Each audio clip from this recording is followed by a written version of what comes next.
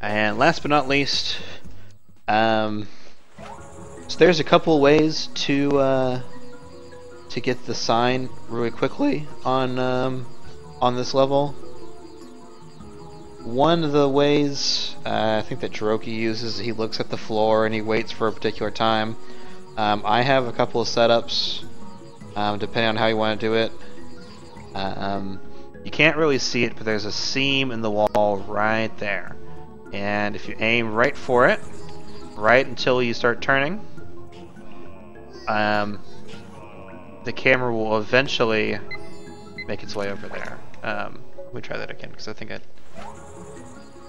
You've never played Snap? Goodness gracious me, RadderX, what is wrong with you? If you have a Wii, you can buy it on the eShop and play it. It's a really great game, really fun experience, although it's a bit more of a nostalgia trip if you played it back in the day. You want to wait right before it, there we go. It seemed to work a lot better in the past. But I don't use that setup anymore.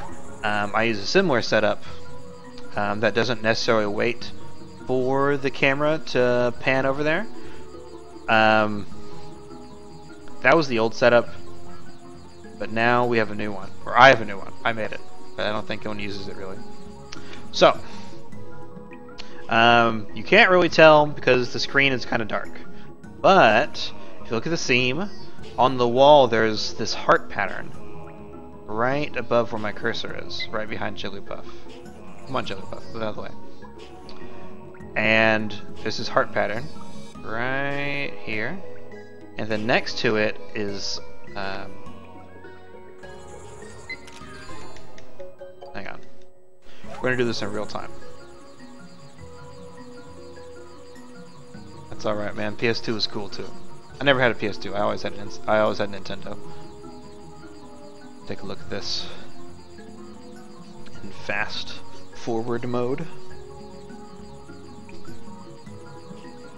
So you find the heart, you find that little spot above it, look at that, and then boom. As soon as it comes into frame, you can snap it. Gotta have good timing though. That's my setup though.